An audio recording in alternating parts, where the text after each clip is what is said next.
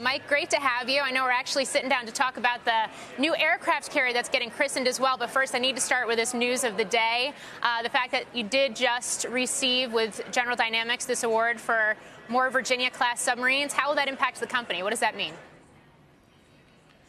Well, that's a very first of all, thanks for having me again today, Morgan. It's great to be with you all.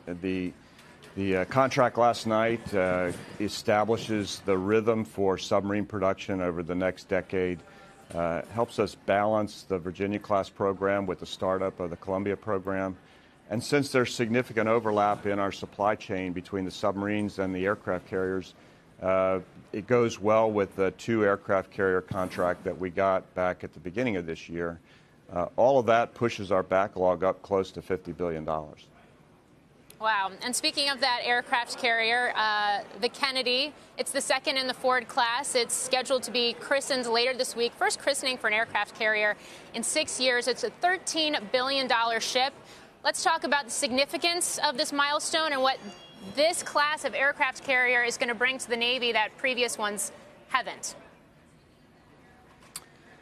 Well, as you know, this is the second ship of the Ford class, and the Ford class is a redesign of the aircraft carrier ship after 40 years of executing design. So if you think about all the things in your life that have changed over the last 40 years, we've been able to incorporate most of those into the daily activity of this ship.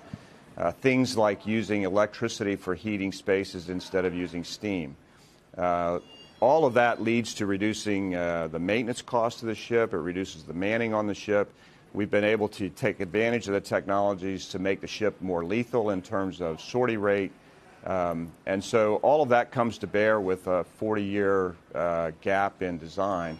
What's significant about the Kennedy is that we are now moving from the Ford, which was the first of the class, into production. And what that means is the first ship is as the lead ship. It's not just a production unit, it's also a prototype where you're testing out your design, you're testing out your training plans and your labor plans and your supply chains, and you're doing all of those things. And now on the Kennedy, we've been able to move past the prototype phase. We're actually into production, which then led the success we've had on Kennedy in terms of efficiencies, encouraged the Navy to move ahead with another 2 ships after the Kennedy. And so we're really excited about where this puts the program, and it puts our business, and it helps put the Navy on a good footing for the next decade. Yeah, and that black buy certainly getting a lot of attention earlier in the year as well. But just to dig into that a little bit more, Mike, that first in class, the USS Ford, it's been the subject of pretty fierce criticism, delays, ballooning costs. It's believed by some analysts to be the source of the, quote, large cost overruns that are referenced by President Trump in his tweets about the now former Navy Secretary Richard Spencer when he was fired last week as well. How are you getting your arms around some of those issues? And what does that mean in terms of production for these future ships? Well, in our discussion with the Navy, we were pretty clear that the very first ship of the class is, as I said before, is a prototype, and you're testing out all of the things that you think will work, but then you have to adjust as you discover going forward what did work and what didn't work.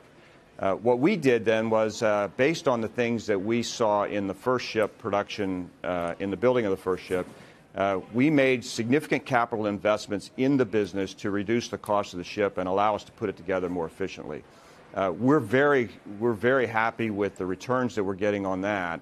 And then we had a discussion with the Navy, and actually Secretary Spencer led this effort to move beyond how do you build it better, now how can you buy it smarter? And so his leadership actually drove the issue to get the 2 carrier buy done. So it's been a step process.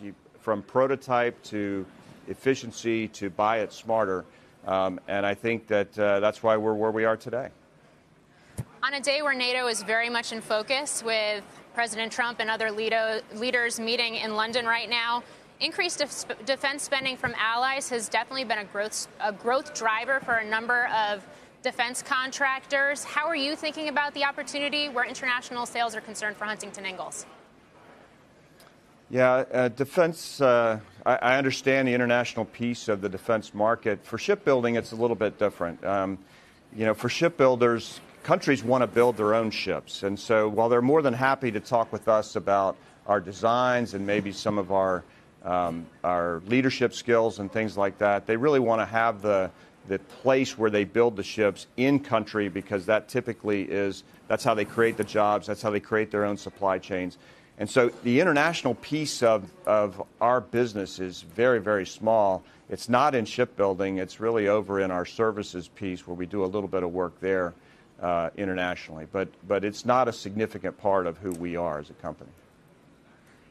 Just a few moments ago, we got more comments from President Trump regarding China and IP theft, especially in the midst of this trade deal that is trying to be worked out right now. I know this is a topic you and I have discussed before, this idea of IP theft. It's been perhaps most significantly documented where defense is concerned, and particularly the Navy supply chain.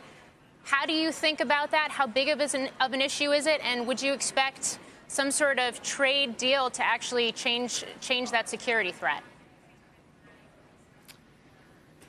Yeah, that's a really good question, and I think the jury's out. I'm not sure the trade negotiations go hand in hand with the cyber issues that we've been dealing with from a security standpoint.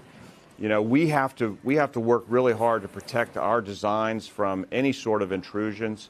And then where we have to move to is we have to be able to protect our suppliers as well.